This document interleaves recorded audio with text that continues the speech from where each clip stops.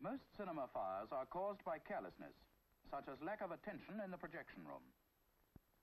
For no matter how safe the modern projector may normally be, there is always the possibility of some minor defect causing a fire, which by the operator's absence or inattention becomes uncontrollable.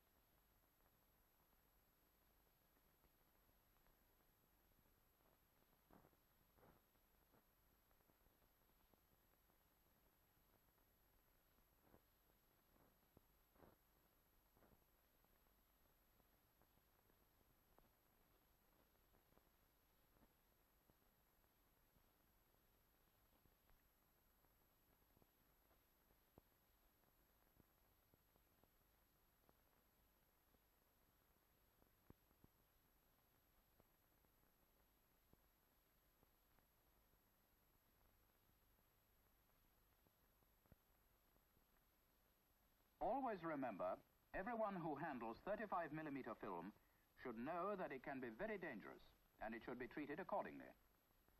Why is film so dangerous? The answer is because 35mm cinematograph film has only a thin coating of photographic emulsion on a ribbon of cellulose nitrate, or celluloid as it's generally termed. It is highly inflammable because of this celluloid. There is a saying, as much chance as a celluloid cat in Hades. And this demonstrates the inflammability of that material, celluloid.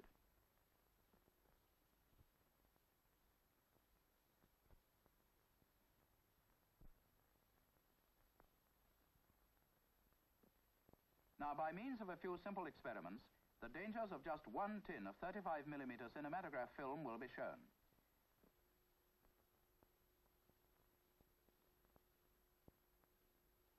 Here is a roll of nitrate film unwound. If it's set on fire, it burns freely and is completely consumed. After the first few seconds, sufficient heat has been generated to cause decomposition which cannot be stopped. Here, a similar roll of film, but tightly wound, is set on fire.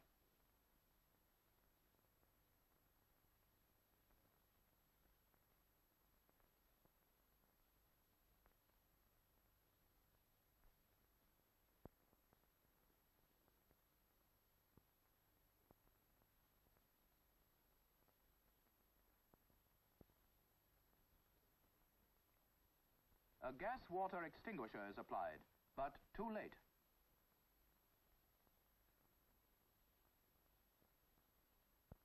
The flames have been extinguished, but the film still continues to smolder, vigorously to decompose, generating great heat and producing thick yellow vapor during the process, until the whole of the film is consumed.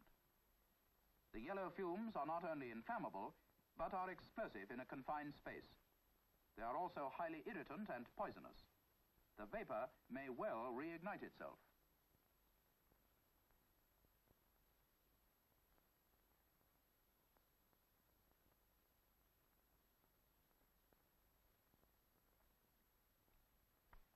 Here is one more proof of the dangers. This roll of film is well alight. If it is put into a bucket of water, the flames go out, but the film continues to decompose. The vapor which you see is reignitable.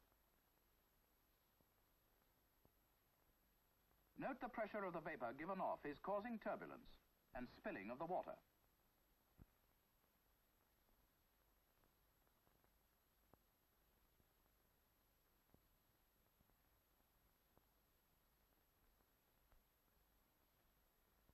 Note, too, that the carbon tetrachloride extinguisher is also a useless agent against open film fires.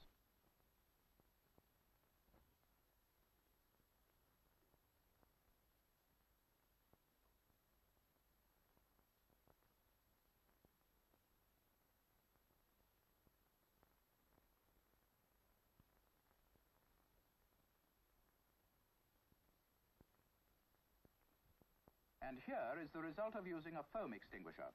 The film still continues to decompose beneath the foam, and the vapor rises through the blanket of foam.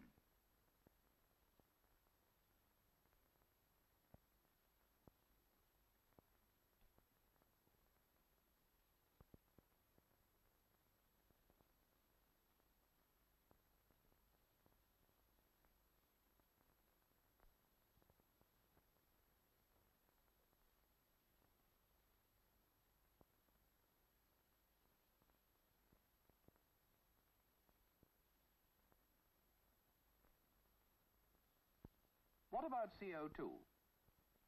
Here again, the attack is useless.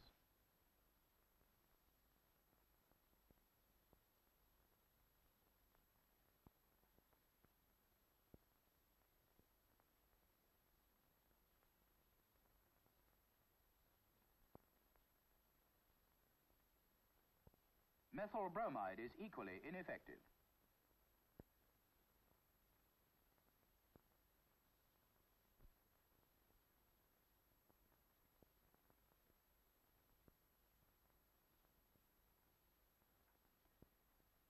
Then there is the asbestos blanket, which was long looked upon as a means of dealing with film fires. But it is no longer used in naval service, because, as is shown, it does not really extinguish the fire, nor provide sufficient control.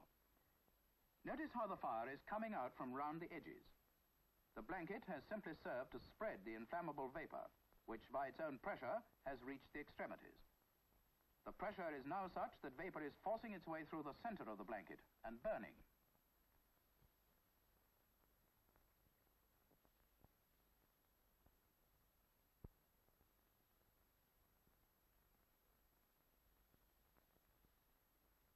What then will extinguish a film fire?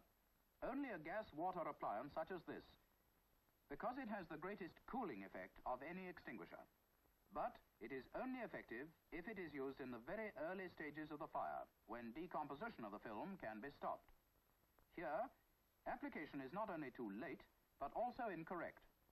The operator is not making a constant and close application of the fluid, with the result that the explosive gases are reigniting because of the heat generated by decomposition.